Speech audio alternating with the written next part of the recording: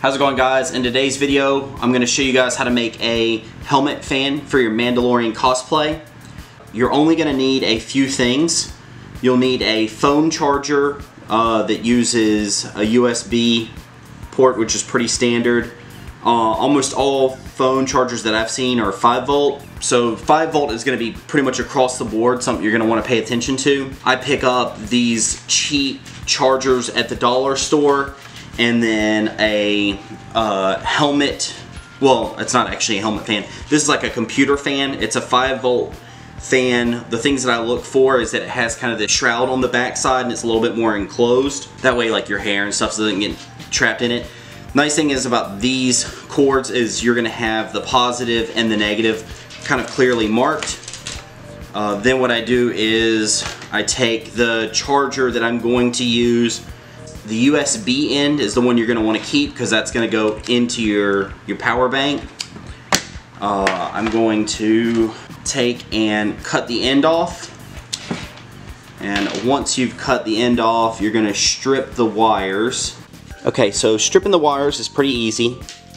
What I typically do, now you can use wire strippers and all that kind of stuff. I use a razor blade, and I just I'm not putting a whole lot of pressure on this, just enough to kind of barely cut through the insulating wire that's around it, and then you should be able to pull this off. And you can see how I cut a little bit off there and I actually got the insulating wire off that end. Now, just because I know what this inside of this looks like, I happen to know that this would have been wrapped in white insulation as well, and it might be kind of hard to tell, but this is kind of a pink, which I had assumed was my positive, but it's actually not.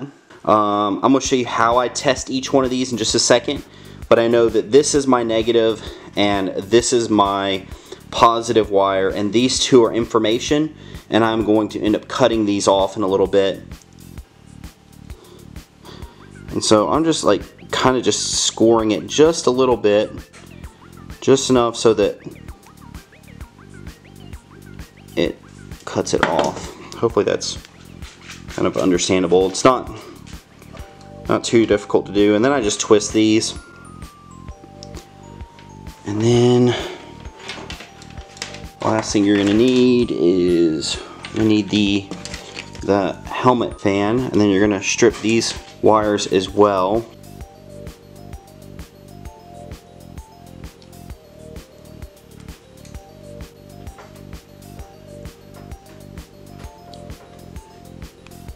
To figure out, a lot of times these like cheap USB cords, one of the issues you're going to have is figuring out which wires are your positive and negative, and which ones are going to be information wires that you're not going to need.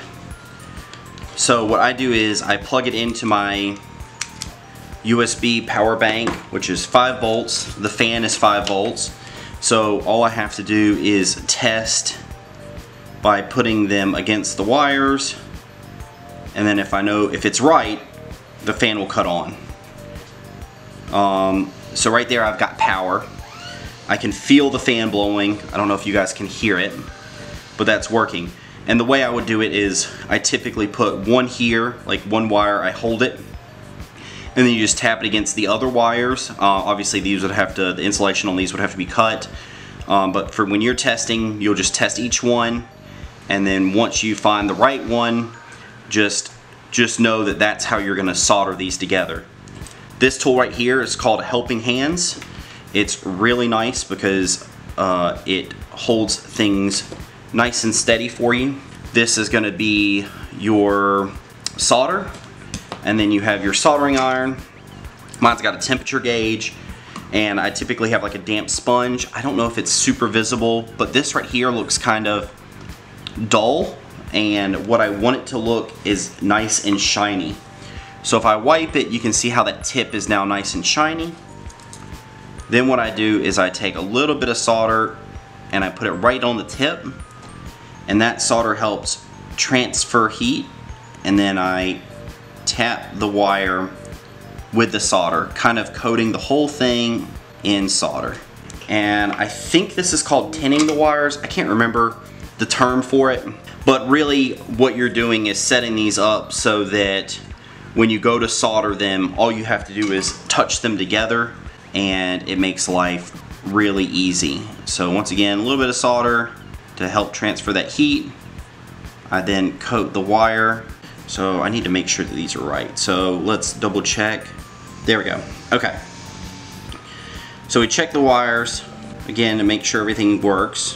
What I'm gonna do is I hold this wire right against the wire I want to solder, and then because I've already have solder on them, all I have to do is heat them up, and then when it dries, what you want it to look like is you want that connection to be shiny. If it looks kind of dull, just go ahead and hit it with heat again, and it'll reset that joint. If it looks dull, most likely you don't have a good connection.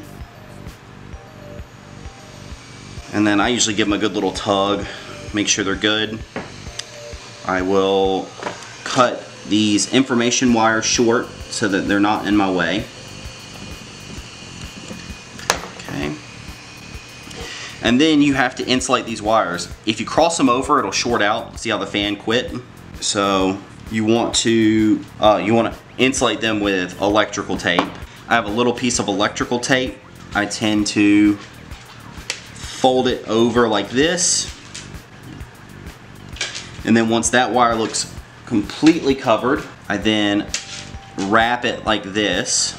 Alrighty, so we plug it in, it cuts on. I'm not sure if you can see it, but if I pull this little plastic over it, you can see that it is moving the plastic. Okay. And then I'm going to show you how to set this up, or how I would set this up in the helmet. And when I talk about clearance, what I mean is if you see the table's flat, if I push this right over, you can kind of hear it trying to suck the air, and it sounds a little bit like a vacuum cleaner. So it needs to have a little bit of clearance so that it can actually get the air sucked in and pushed out. So I have it set up so that it shoots air across my visor and where I would normally breathe on the visor, because I had an issue with my visor fogging up. So this completely gets rid of this, and it keeps my helmet cool. I just hot glued this thing in, and what I did, and this is kind of important, if you're looking at this, you don't want this to be super flat because you need air intake for this to work. So I have a little bit of a gap. It might be kind of hard to tell. You don't need a whole bunch of gap, but if you don't have any gap, it won't be able to suck in any air, and you'll hear it bog down if the fan doesn't have enough room to suck in air. Hopefully that's helpful, and if you enjoyed it or you found it helpful, it helps me a lot if you like and subscribe and show all your Mandalorian friends how you can set up a helmet fan for, I don't know, maybe $6. Take it easy, guys.